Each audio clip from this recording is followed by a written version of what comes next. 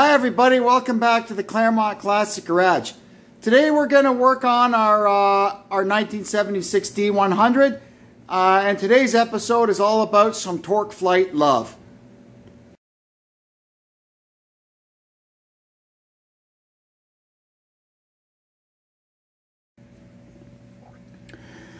So our little truck here is equipped with a 727 torque flight. That's kind of odd behind a slant 6. You don't see those every day. The vast majority of slant 6s got 904s behind them, but stuff that was fleet, like taxi cabs, police cars, and stuff like this, not this truck, but the chassis of this truck that would have been ordered as a fleet truck, they would have been able to option up to the 727 transmission over the 904. So that's how this one is equipped. Now, what you'll find with these things when they get old, you'll find a few things like the linkage starts to get a little bit vague, stuff like that.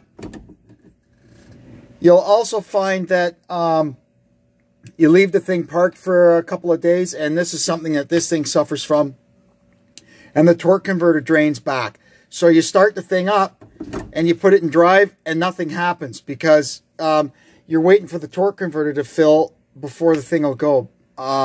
These torque flights have a little bit of a unique thing in that they don't pump fluid to the converter when it's in park. If you pull it into neutral, it'll fill the converter up quickly and then you can go. But whoever thinks to do that.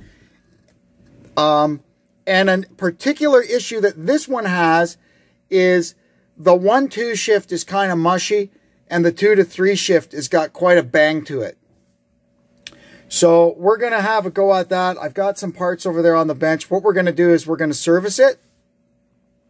We're going to make sure the bands are adjusted properly. We're going to make sure the kickdown is adjusted properly.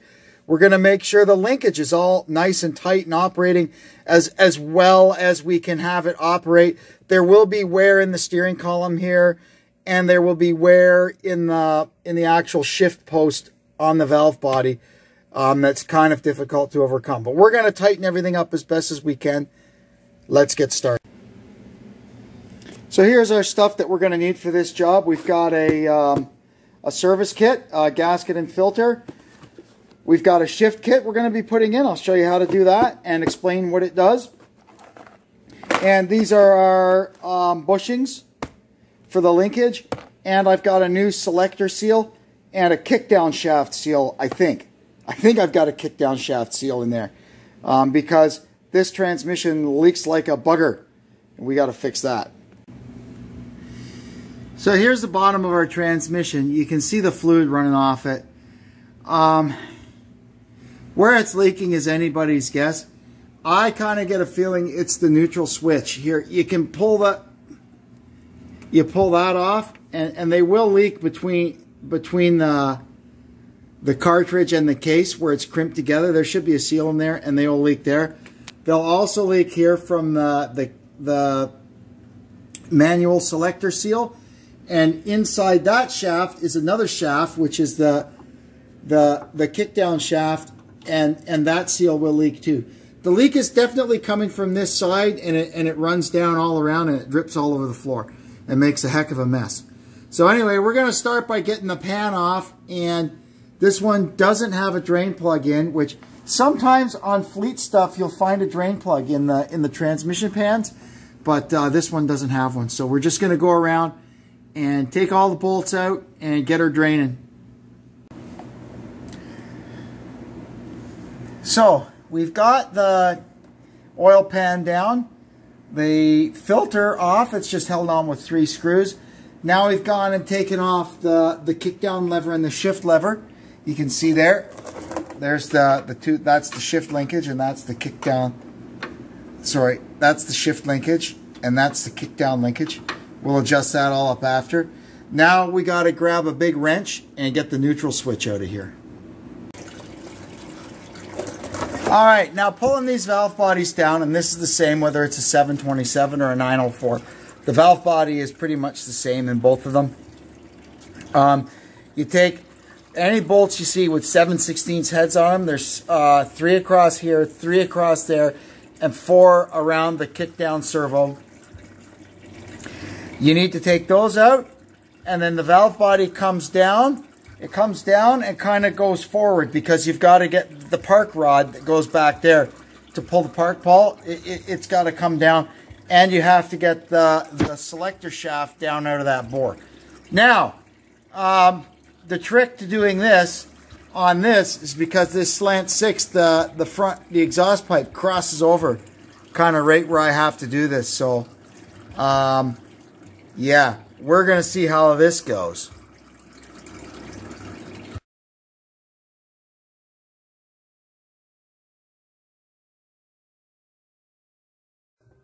The kickdown band here, you can see how far out of adjustment this thing is. It's flopping all over the place. So we're going to go ahead and adjust that up. That'll improve our 1-2 shift greatly. We'll also adjust the low reverse band. Procedure is the same for adjusting either one of them. You loosen the, where is it? There it is right there. You loosen that jam nut and you tighten the adjusting screw to 72 foot-pounds and then back it out the specified amount. On this one, for the kickdown band, it's 2.5 turns. That's pretty much right across the board except on the 440, and they want you to back it out 2 turns. And the low reverse band is 2 turns on all of them backed out. So we're going to go ahead and adjust those, and I'll be back when I'm done. So we've got our band tightened up to 72 inch-pounds, and you can see it's just about touching. This band is just about wore out. The drum's not all chewed up or nothing, so it's just worn out. Now what we got to do is come over here and find our adjuster screw, and we'll back that off. The book says 2.5 turns. I might do 2.25. We'll see. It's just kind of a, the book is the, you know, that for it to be good in every situation thing. So you can kind of tweak with it a little bit. Anyway, let me do that. All right, I ended up setting it at 2.25 turns back. Another thing you can do with these, this here is your kickdown clutch apply lever, and there's many different ratios you can get on these. Most of the ones you'll find are in the threes, like a 3.5 or a 3.8 is one that comes to mind. And then what we used to all do on our street cars back in the day, we'd change this to a 5-to-1 lever, or a Hemi kickdown lever, we call it, because that's what they used in Hemi cars. And anytime you were doing up a torque flight, but you have to have it out to do that, because the pin that this thing runs on goes through, and it's held by a plug in behind the torque converter. So the transmission has to be out of the car to do that. But for what we're doing here, this ought to be just fine. Now we'll adjust the low reverse band. It's the same thing. Tighten it to 72 and back it off 2 turns. Now that the bands are adjusted, we're going to change the selector shaft seal. That's pretty easy to do.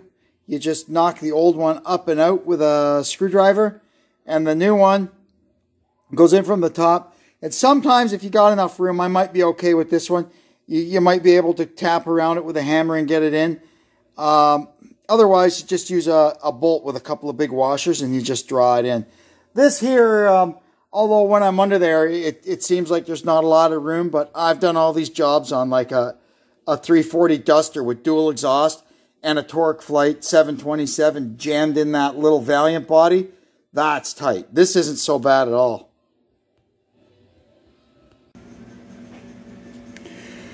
All right, now this thing is ready to go up in. A few tricks. You put this in that way, manual low, so the park rod gets all the way in before you put it up, or as you put it up.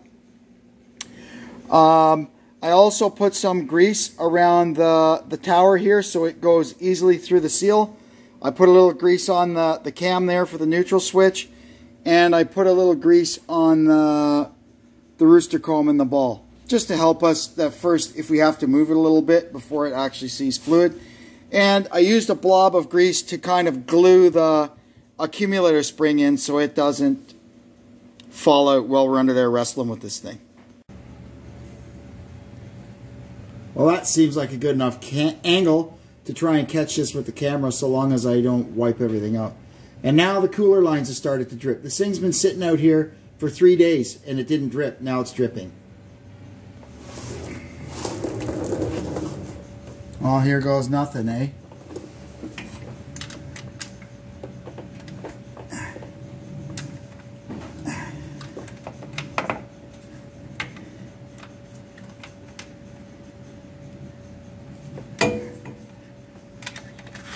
Oh, maybe I got this backwards.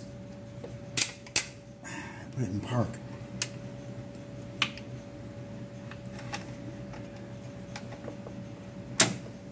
There we go.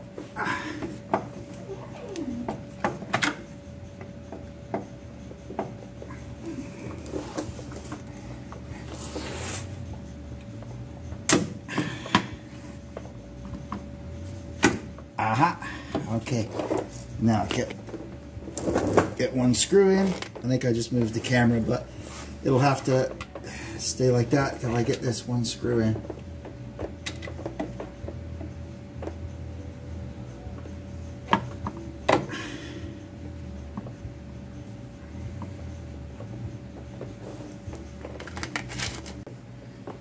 All right, next we're going to put the filter up.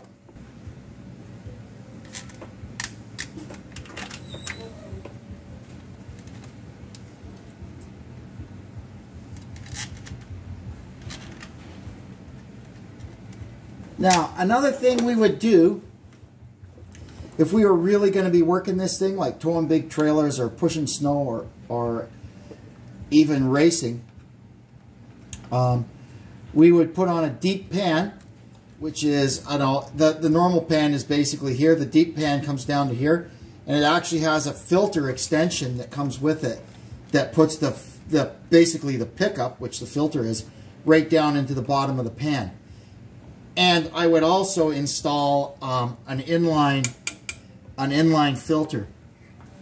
So you just pick the tranny cooler line, the out one, and you put a remote filter head and an oil filter from a car on it. And that'll catch any little bits and pieces that get through this thing. What I'm going to do next is, before I put the pan on, we're going to screw our new neutral safety switch in and make sure it works. Okay, now we're going to check the neutral switch to make sure it's actually working. So how these things work is the center one here touches to ground when it's in park and neutral to ground the starter relay. So right now it's in park. We have continuity. So we'll go through reverse, neutral. We should have continuity there.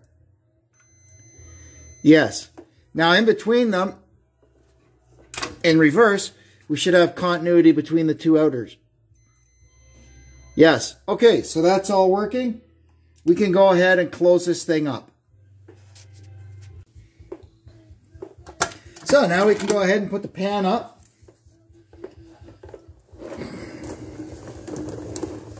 I managed in all my excellent used stuff to find a pan that I already, at some point in the past, put a drain plug in. So that's good.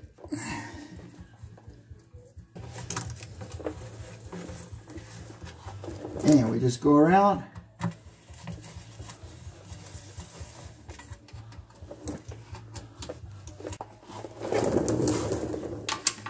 So there we go. And we'll just go around. You just kind of, you can torque these if you want, but we just go around like this and kind of just make sure they're tight. Last things we have to do, I went ahead and made sure the drain plug is tight. Now I have to get the cooler lines back on, and we'll start working on the linkage, and I'll show you how to adjust all of that.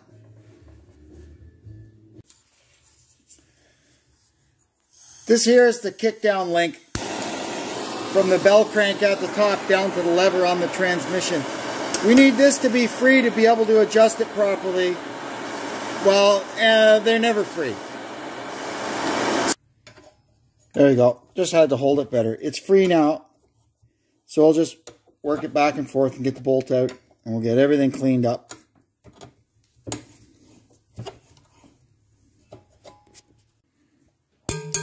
This here's the rod for the shifter, and it's got the same type of adjuster. We're going to see this one is free, so that's good. So we'll just take that apart and clean it all up, and we can put it in.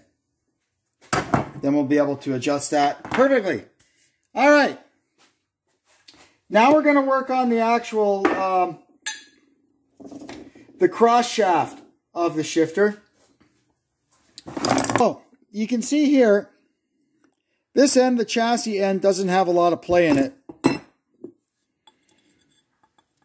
This end here has a lot of play. So luckily I've got one of these bushings new that I got somewhere. So it doesn't have quite as much play. There is a little bit of wear on the shaft. So we're going to replace this bushing here, and we'll put this all back together back in the truck.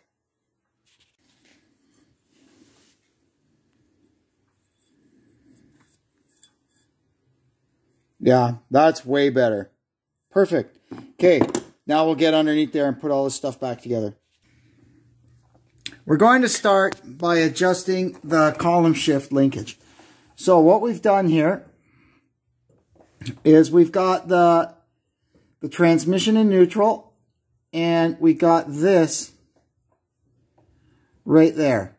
The column shift is in neutral too. So we just get that like that and pop it in. There we go. You can see it's right at the end of the rod.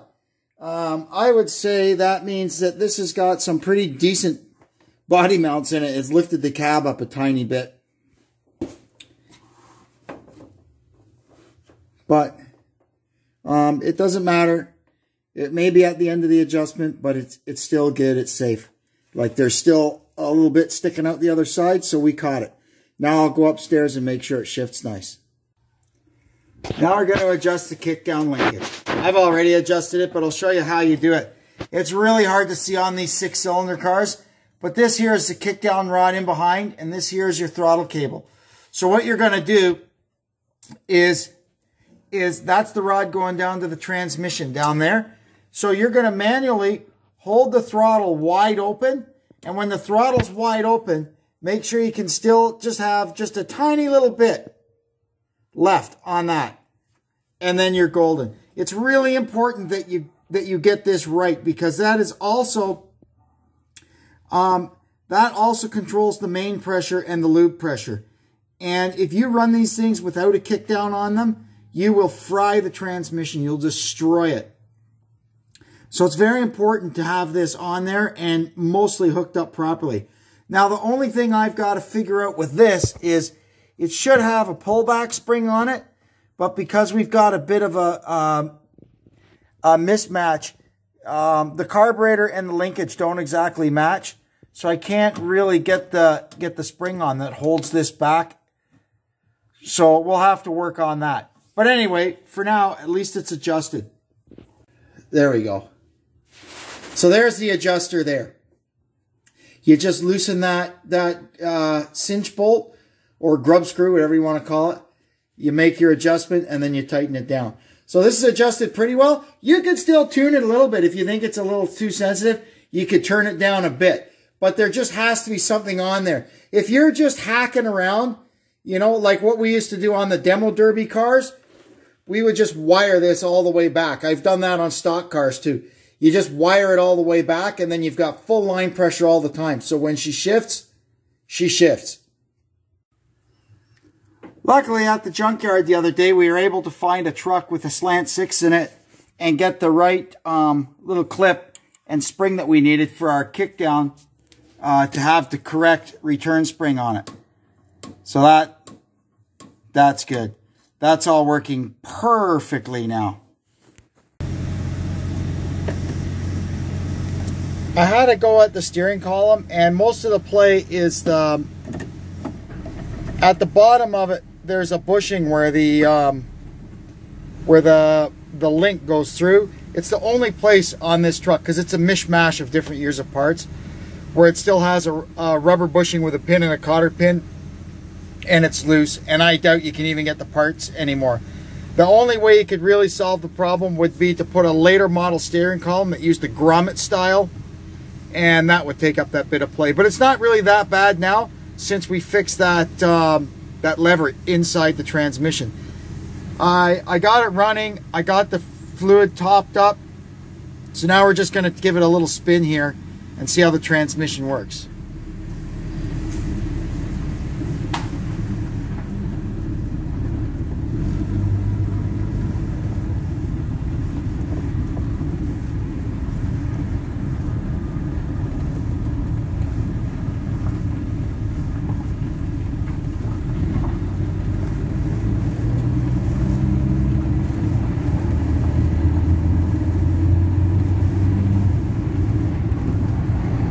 Got a nice shift in the second gear. I think the kickdown might be turned up a little much. It seems to kind of wind out before it shifts into second. But it's hard to say, because the little 6-cylinder engine, it's working hard to move this truck around, you know. They work hard moving a Valiant around.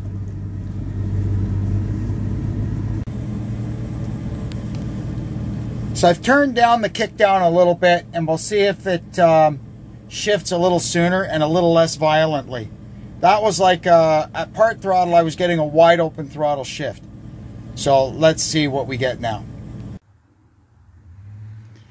Well, there you go. Our transmission is all straightened out. That little tweak I did on the kickdown, I just moved the adjuster like 3/16 of an inch. Made all the difference in the world. Brought the part throttle shift points down into a much more comfortable zone, and it just toned down the shift a little bit. It's good now. But when I get on it and the throttle pressure lever goes back, it shifts snappy like it's supposed to. Quite happy with it. Anyway, the next thing we're going to do is a little work under the hood here in our next video. I hope you'll come back to watch that. Until then, thanks for tuning in, and we'll catch you next time on the Claremont Classic Garage. So long.